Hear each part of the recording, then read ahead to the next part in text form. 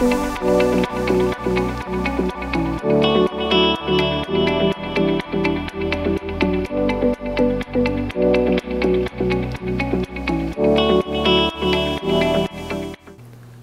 everyone, and thanks for watching. Today's video is going to be a general overview of social psychology.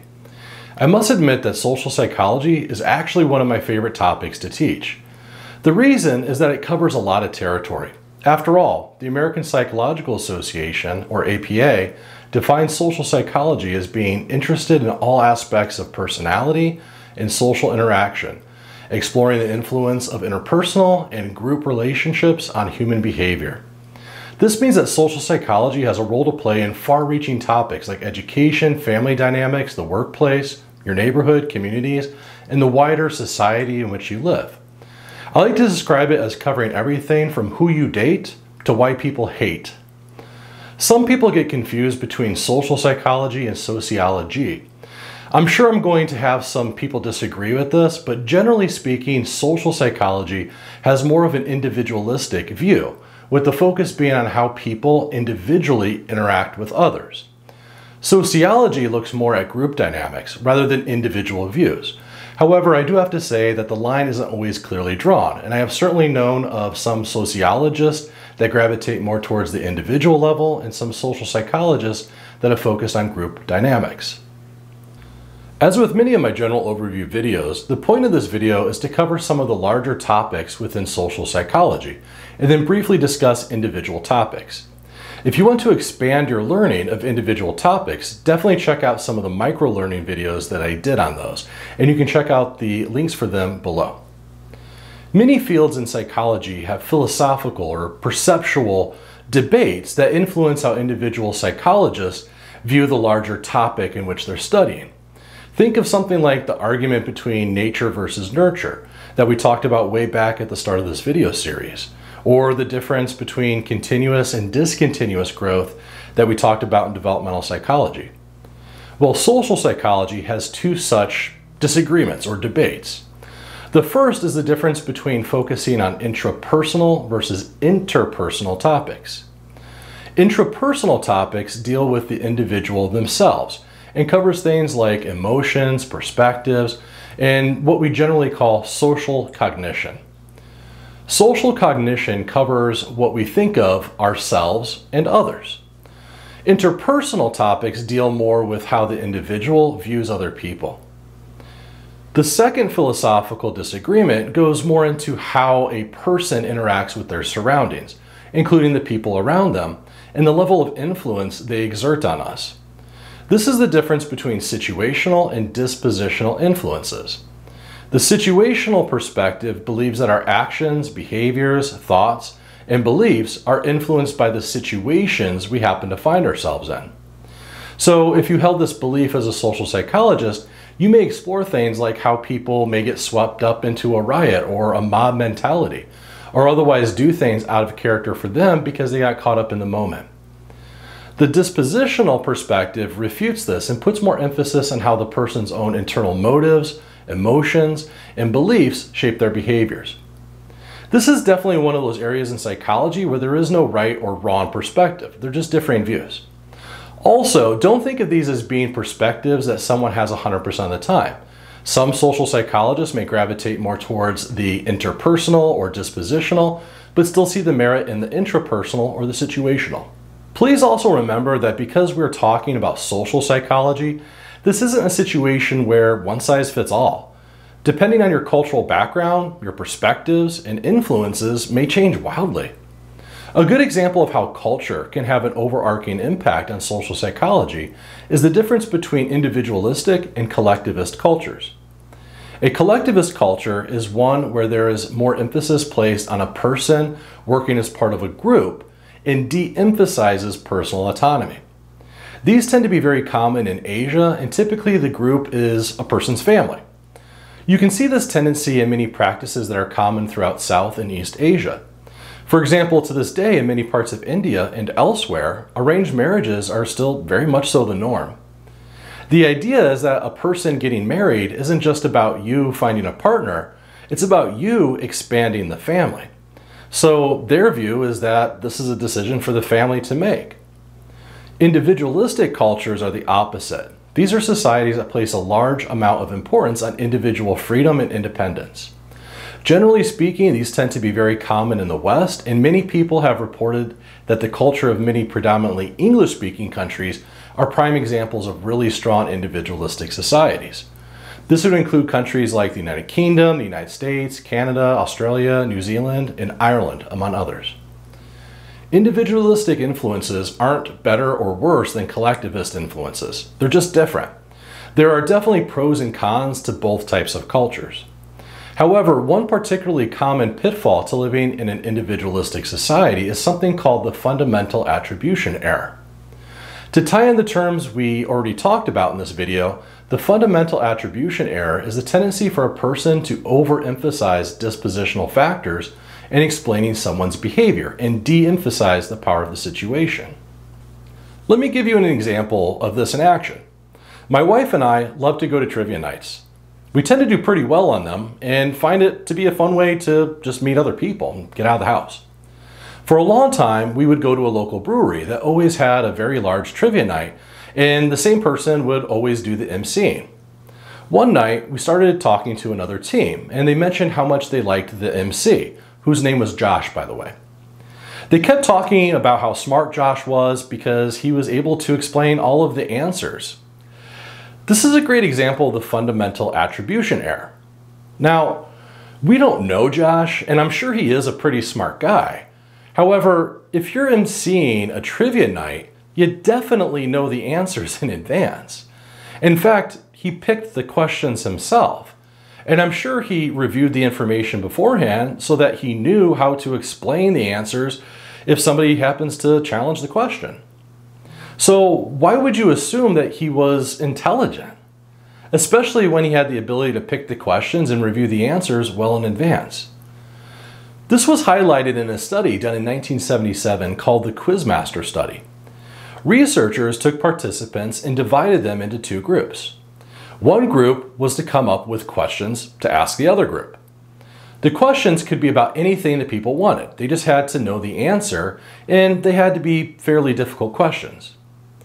Afterwards, the group that was being asked the questions were interviewed, and a large percentage said they believed the people asking the questions had a higher intelligence than they did. Again, the questioners were able to ask any difficult question they wanted to, and can pick from any topic. I mean, think about it for a second. I kind of think that anybody is an expert in something. So why would we assume the person asking the question is smarter, which is a dispositional factor, when it was clearly the situation that benefited them?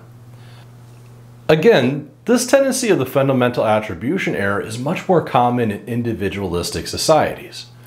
What's interesting, though, is that this tendency to overemphasize dispositional factors in other people isn't universal in how it's applied. What I mean is that we usually have dispositional judgments about other people and their behaviors, but when we're talking about our own actions, we're more likely to attribute them to situational factors. This is called actor-observer bias, and it's really pretty common. Let me give you some examples. Say you're stuck in traffic and somebody cuts you off. Now, let's be really honest here. What's the first thing you start to think about in a situation like this? I'm sure if you're like most people, you have all sorts of curse words going through your mind, maybe out your mouth, and you're probably flooded with thoughts about how incredibly stupid the other driver must be, how reckless they are, how they're incompetent. These are all dispositional factors. However, if we start being even more honest, chances are that at some point in your life, you've cut somebody off in traffic too. Did all those things I just mentioned also apply to you? Did you think to yourself, oh yeah, I cut somebody off because I'm stupid, I'm reckless, I'm incompetent? Probably not. Most of us would explain that action as being a mistake. Maybe you just didn't see the other car and they shouldn't be freaking out over an honest mistake. How about you go to a store and the cashier is rude to you? Maybe you start thinking about what a mean, nasty person they are. But do you ever think maybe the person is just having a bad day and you shouldn't take it personally? Some of us do, but I can tell you in an individualistic society, it is far more likely that we're going to make that dispositional judgment of them. Many people get the fundamental attribution error confused with the actor-observer bias. A good way to remember the difference is that fundamental attribution error is how you view other people, whereas actor-observer bias is reciprocal. It's about how you view other people and how you view yourself.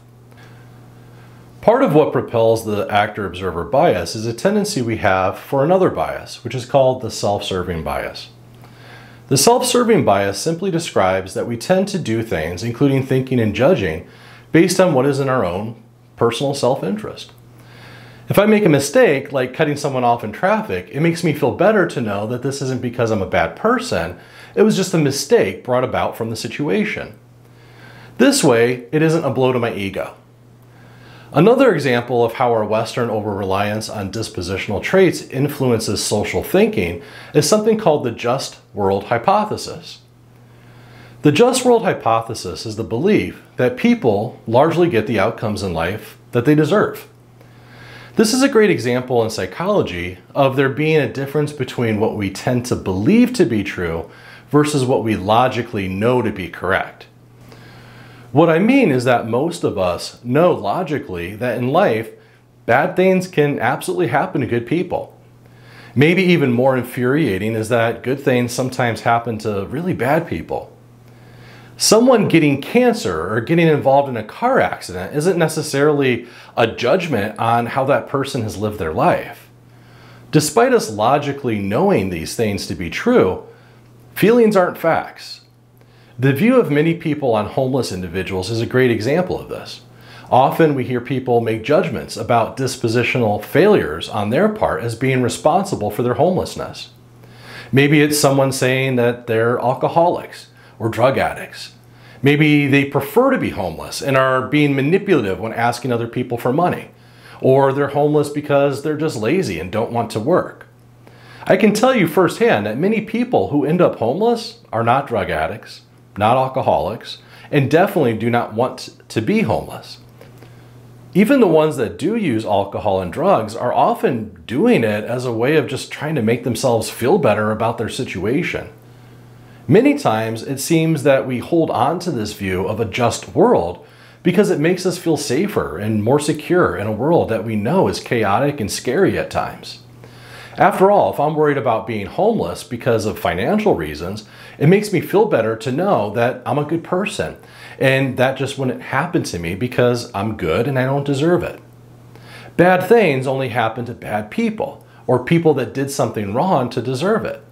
Like I said earlier, this is a great example of a topic in psychology that we know isn't true, but still tend to believe. I've been teaching about this stuff for years now and definitely know better. Yet, I have to remind myself about it from time to time too. Just the other day, I was having a really bad day and I just had a million things on my plate that needed to be done. I was stressed out and it was one of those days where I was just getting angrier by the minute. I taught a class, and as I was leaving school that day, I walked out to the parking lot to get into my truck to drive home. As I was doing this, I noticed that the rear tire of my truck was completely flat. And immediately I had this reaction of, why God? Why me? I'm a good person. I don't deserve this. Of course, the tire going flat wasn't a judgment on how I was living my life. It's just some random thing that happened to occur at a really bad time. But again, it goes to show how strong that type of thinking can be. Situations like this one and others I've mentioned in this video so far always remind me of the way in which the events that happen throughout our lives shape us psychologically, and then how psychological factors can influence our perspectives of other life events.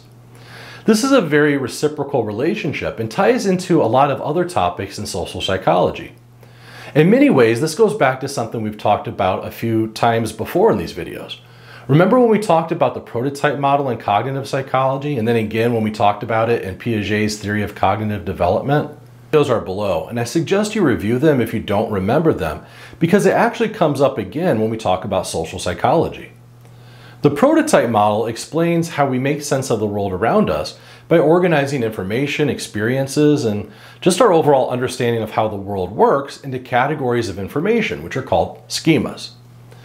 Well, we can apply this to explain how we believe we should act based upon the situation we find ourselves in, the type of role we take on, and even to help us better understand the way people should behave in a society. We call these social scripts, social roles, and social norms.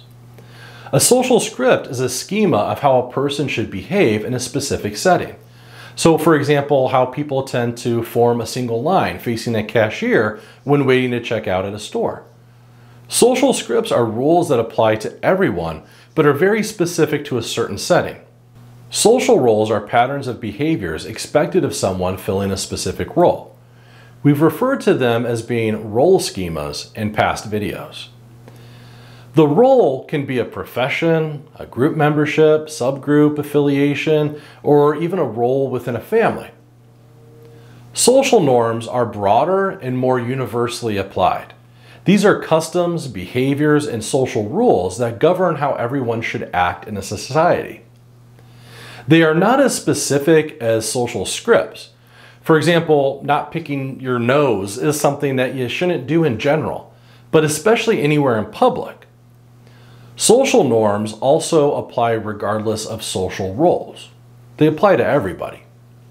What's interesting is that all these types of schemas are created through our lives and reinforced often through nonverbal ways.